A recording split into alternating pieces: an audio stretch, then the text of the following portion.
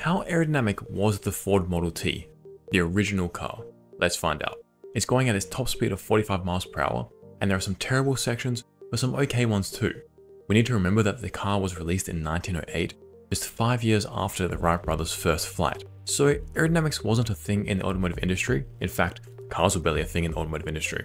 Surprisingly, the wake at the back isn't too bad considering just how blocky the car is. The flow is quite fast still, registering just 25% slower than the freestream speed. There is even some kind of prehistoric diffuser at the back that is helping reduce the wake size.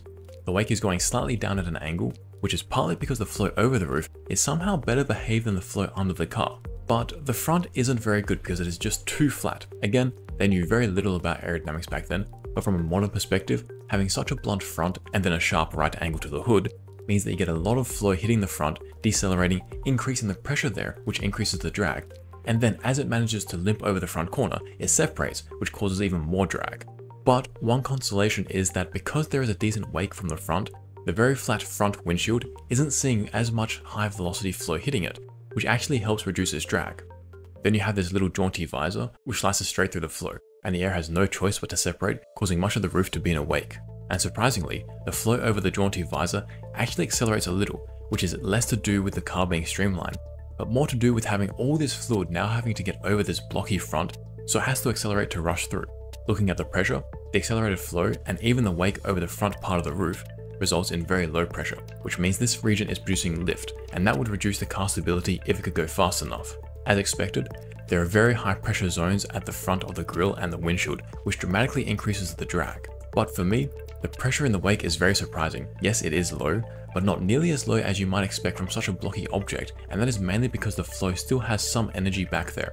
So the Ford Model T has a lower drag because the pressure in the wake is higher than what you might expect. Now the Model T features the old-timey wheel arches, and the front ones in particular really mess with the flow, because it doesn't stay attached, so large wakes are created and travel downstream over the cabin. But again, I'm quite impressed with how well the cabin does, because sure, it's a brick, but looking at the wake, it isn't that bad. It dies out about 1 car length downstream, and the bottom half is worse than the top half. So I think the bottom half's wake is really exacerbated because of the undercarriage and the wheels and their arches, while the top half is more representative of the cabin itself. One major advantage the Model T has over modern cars is its wheels. They are super thin, even thinner than the ham you get in a Subway sandwich, if that's even possible. As a result, they don't create much of a wake. We can see from the rear wheel here that there is only a bit of a wake at the base and near the top, and that's it. Looking from on top, the wheel arches are producing far more wake for their size than they should be. The front wheel arched wakes also fan out and encompass the rest of the flow, which means that any aero device downstream would be rendered pretty much inert. This is the drag, and immediately, it's clear that most of the car is engulfed in it.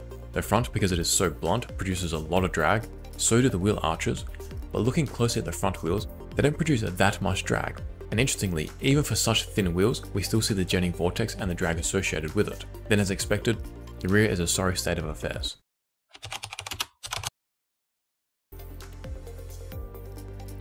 Oh no, the drag coefficient dropped off the charts, came in at 0.91, which is less than a cube, so that's something I guess. Peace out amigos.